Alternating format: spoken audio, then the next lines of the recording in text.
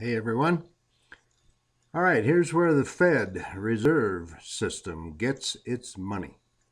Number one, from interest on its portfolio of Treasury securities. In other words, the Fed loans the Fed government money and then gets interest on those Treasury bonds.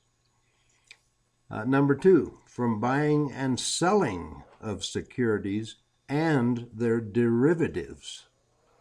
Number three, from financial services such as check and electronic payment processing and services involving discount loans to banks. Now, as to the QE money, the quantitative easing money, that's trillions of dollars. The Fed buys a lot more Treasury bonds. In other words, skipping over the government speak, it loans the Fed government even more money.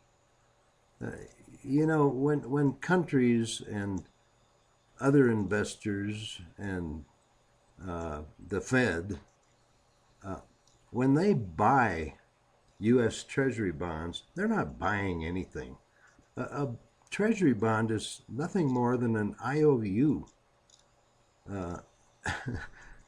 What they're doing is they're loaning money to the Fed government. That's what it is. It isn't buying anything. It's a loan. Now, and of course they get interest on that, on all that money that they loan to the Fed government. The Fed has trillions of dollars in assets. Now, most profits that the Fed makes are returned to the Treasury. They're supposed to be part of the government, so they should return the money to the Treasury that they make. But not all, because the 37 banks that make up the Fed system, it isn't just the 12 district Fed banks, as I pointed out in a previous video. There's a total of 37 Fed banks, and they're all privately owned. That's a well-established fact. It was even established in a 1984 Fed court case. Those private banks, they're going to make a profit.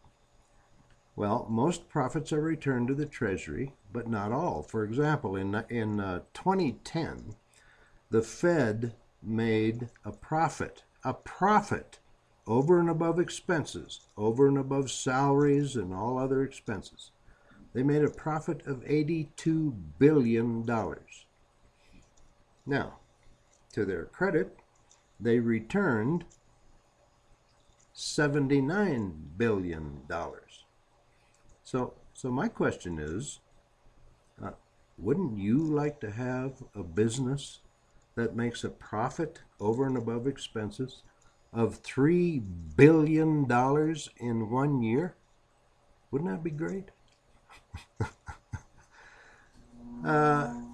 If you think about that, it seems logical that if the Fed government truly is 100% a government agency, that they should return all profits over and above expenses to the U.S. Treasury. Not all except for $3 billion. Okay, thanks for dropping in, and I hope you enjoyed that and got something out of it. I'll see you next time.